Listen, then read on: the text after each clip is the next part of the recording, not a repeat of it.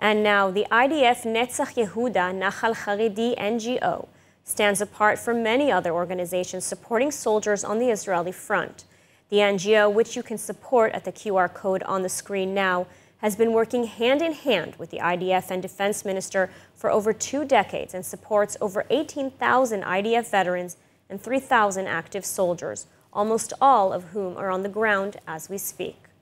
Joining me now is Adrian Teiger, the Vice President of External Affairs for Netzach Yehuda. Thank you so much for joining us. Thank you for having me, and thank you to everyone, all your viewers, for supporting Israel, have us in their prayers and their thoughts. It's appreciated, it strengthens us, and it means a lot to us. So first of all, what can you tell us about the morale of the soldiers on the ground?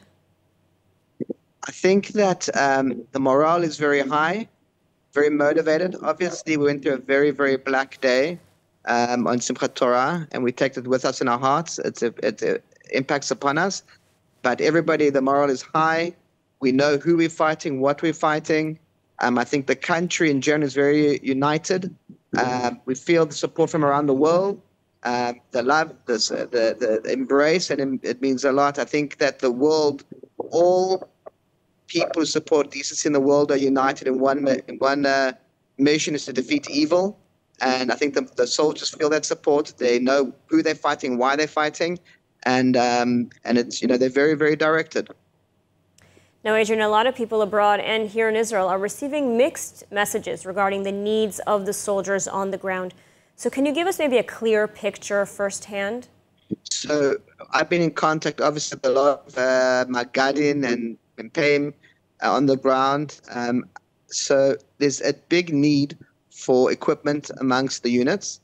There is information come up from the Israeli Defense Force saying they have enough equipment. I understand it's been confusing to people. My grip of things, to the best of my understanding, is I believe that there's equipment coming in, and we'll see in the coming weeks forces that are closer to the front lines getting the necessary equipment in the coming week or so. That's my gut feel.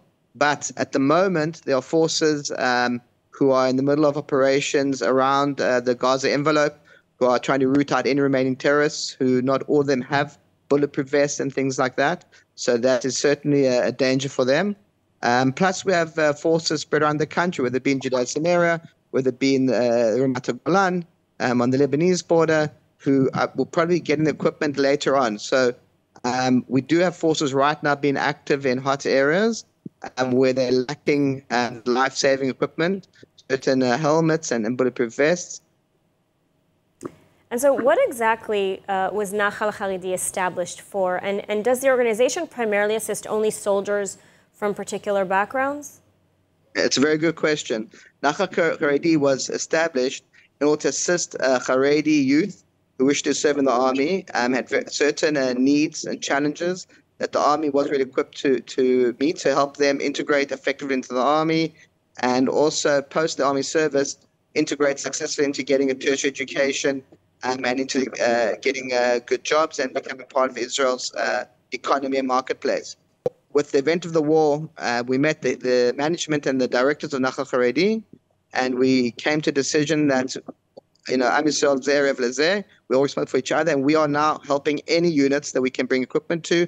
We've set up a very good distribution channel where we have someone who's able to deal with customs in the airport. He's qualified to get tactical equipment. We've been, through the mayor of Modin, we've been given area to store equipment. We have hundreds of trucks ready to ship it and hundreds of volunteers to pack it. So we've set up a very good and efficient pipeline to help anybody it needs. As long as we need just 2 things: funding to buy the equipment and people to where we can buy the equipment from. Now, Adrian, do you have a message for the world from the ground? Yes, definitely. I want to say to the world, firstly, Israel is strong. We're determined. Our motivation is very high. Yes, we took a very hard blow, and it's a tragic blow. We feel the pain and the sadness. I think everybody in Israel has lost somebody in the Gaza Strip that is either family or wants to remove them. It's personal for everybody here. But we've rallied, we've brought our forces together, and we're going to deliver a crushing blow to Gaza.